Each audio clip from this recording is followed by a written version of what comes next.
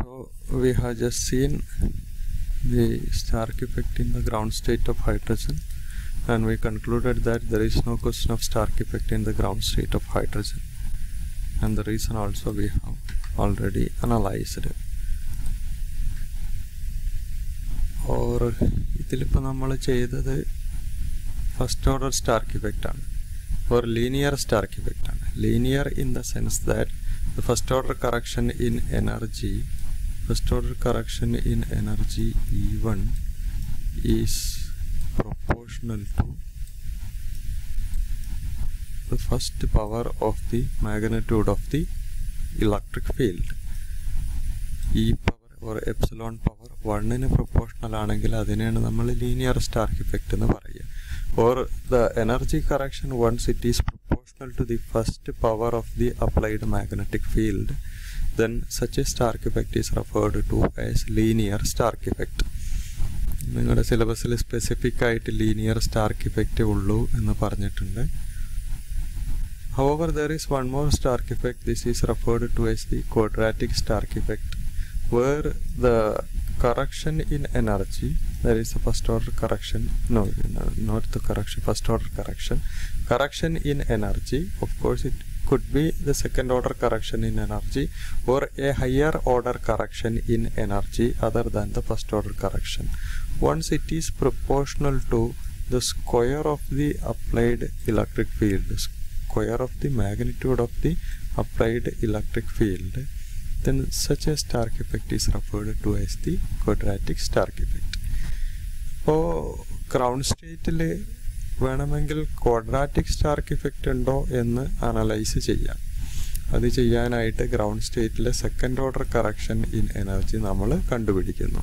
The general expression for second order correction in energy is summation prime over M scalar product M H prime N whole square divided by En0 minus Em0. അങ്ങനെയാണ്. where n must be different from m, that is meant by the primed summation.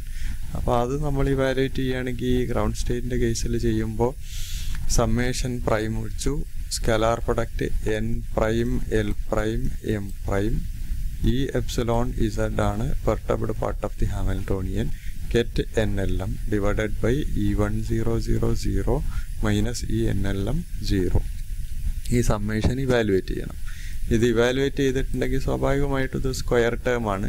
ഈ epsilon constant ആണ്. അത് പുറത്തെടുക്കുമ്പോൾ E square epsilon square പിന്നെ evaluate ചെയ്ത constant ആയി കിട്ടുന്ന value divided by ഇതായിട്ടായിരിക്കും വരുന്നുണ്ടാവും. അപ്പോൾ എല്ലാ ടേമിലും എപ്സിലോൺ സ്ക്വയർ ഉണ്ടായിരിക്കും. That means the correction in energy is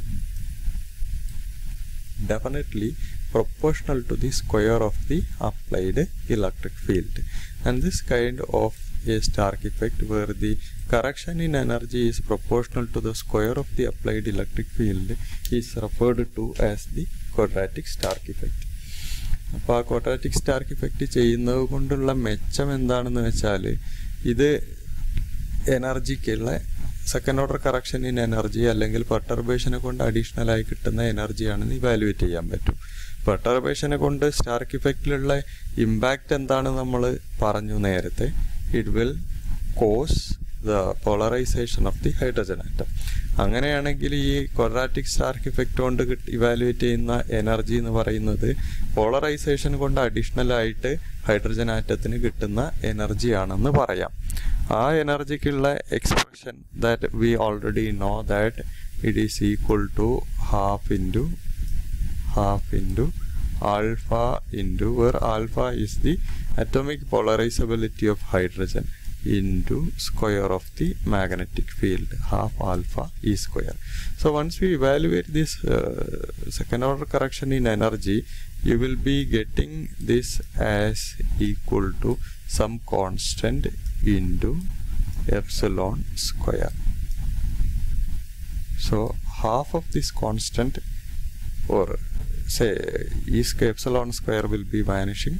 Alpha by 2 will be equal to this constant, or alpha will be equal to 2 times this constant. So this gives you a method of evaluating the polarizability of hydrogen atom. ഇത് ഇപ്പോൾ നിങ്ങളുടെ സിലബസിലില്ല, അതുകൊണ്ട് നിങ്ങളിതൊരു assignment ആയിട്ട് ചെയ്യുക. Question ഇങ്ങനെ എടുക്കാം. Evaluate discuss quadratic Stark effect and hence evaluate atomic polarizability of hydrogen atom. So this is about quadratic Stark effect, though it is not mentioned in our syllabus.